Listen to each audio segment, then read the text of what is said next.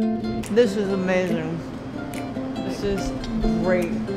It is. I remember coming into Sweet Lady Jane 25 years ago, ordering the infamous carrot cake. Right.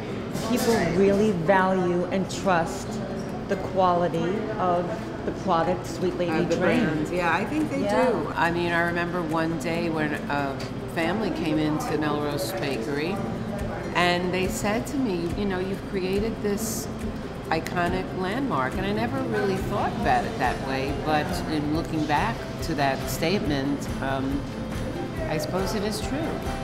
You have an amazing menu. It's not complicated, but it's not that extensive. I started with things that I knew how to make.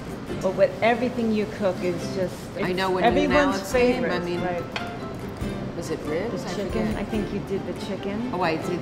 Yes, I did a fried chicken. Right. That was great. Alex was licking his finger. Yeah, that was great. Yes. So it's been a labor of love. We go for the at-home comfort, making people feel like they're always welcome here.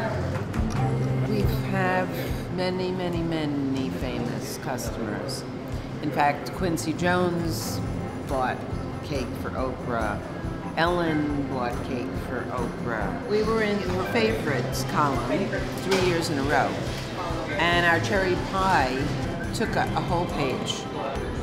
We did Ellen and Portia's wedding cake, which was a vegan version of our red velvet. And we've done Alex Trebek's birthday cakes. We love doing birthday cakes for Alex and Jean Trebek. I still enjoy eating my desserts. Me too.